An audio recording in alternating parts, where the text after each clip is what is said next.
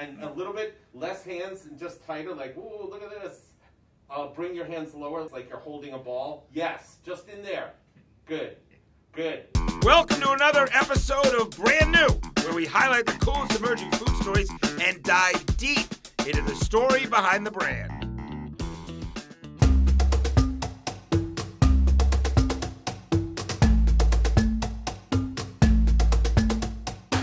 Renee Dunn is with us. Tell us a little about you and a little about these products. I started Amazi about 4 years ago now is when I first kind of broke into the scene. I did my thesis research in Uganda.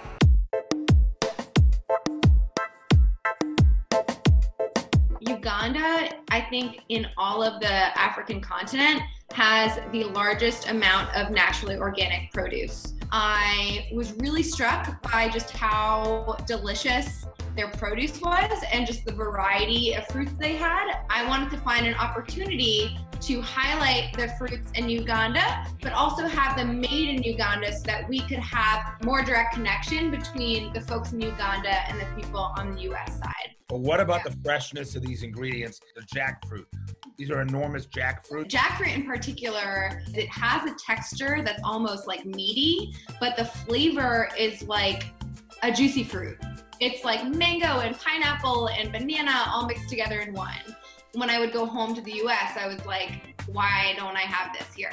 Why? Let's talk about your plantain chips. The texture is very different from a typical plantain chip. Our plantain chips are dried and roasted instead of fried. It's almost like caramelized. It's really hearty and crunchy. You don't get any of the greasiness. We use a sweet plantain. It's actually called gonja. Gonja? Gonja. Gonja. Nice. So we have like a salted coconut oil and a salted olive oil and chili spice. I really like to use as like salad toppings. I've also seen people like make falafel with them, or like I personally just like to put them on a charcuterie plate and like eat them with goat cheese or different dips. Cocoa plantain chips. These I actually eat like cereal or granola. They taste kind of like Cocoa Puffs if you put them in milk. You gotta leave good milk, right? It's the best part. I love these. I love these.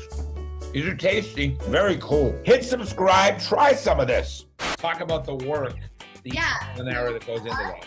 It really starts at the farmer level. People are kind of limited there to jobs at the farm level as opposed to food production or anything supply chain related. And it's all there in their backyard. We have a dedicated Amazi production facility.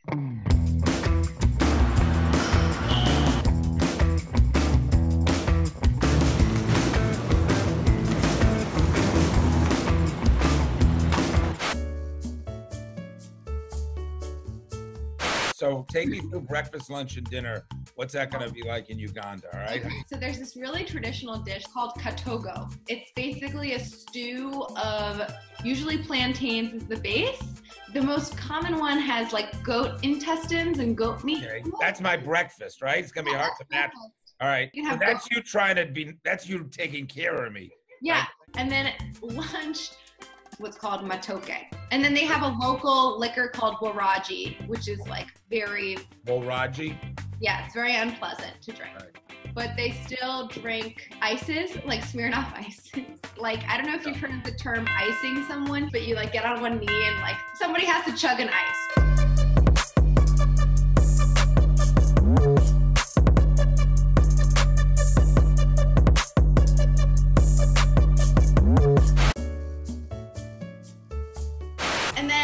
The jackfruit chews, those come in 3 different flavors. My personal favorite is the chili lime. I keep one bag in my glove compartment at all times and like eat it when I'm hangry on the road.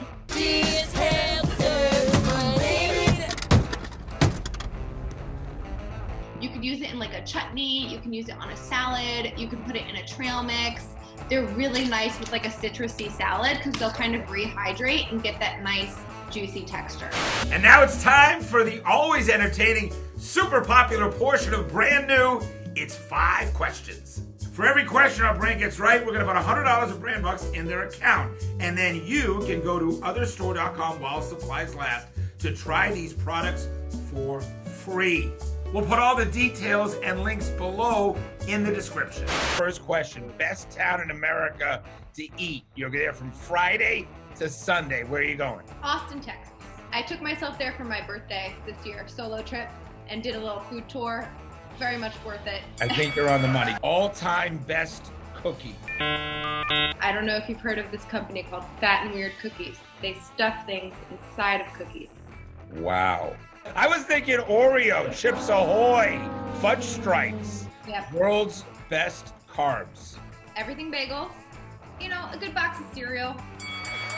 Give me top 3 cereals and the milk they leave. Cinnamon Toast Crunch.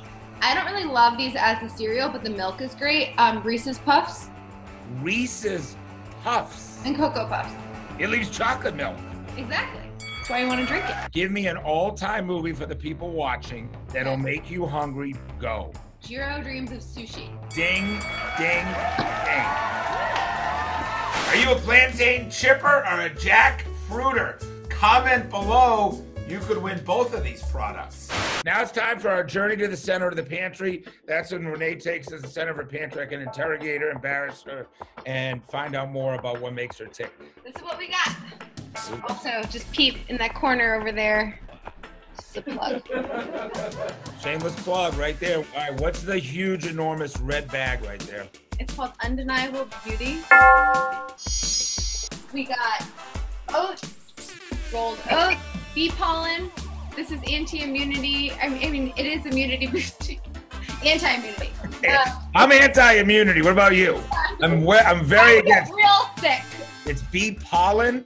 So you pour it like a liquid? No, it's like little granules. Okay. And then I have chocolate PB2. I have these rice packets, which I like a lot. Let me just tell you something. We could not be quarantined together. I promise you right now.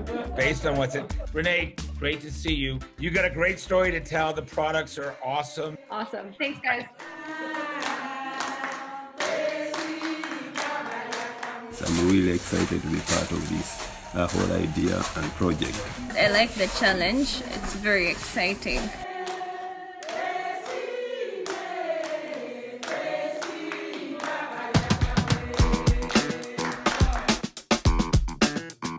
Get in on the action, subscribe, and get those notifications for more awesome episodes.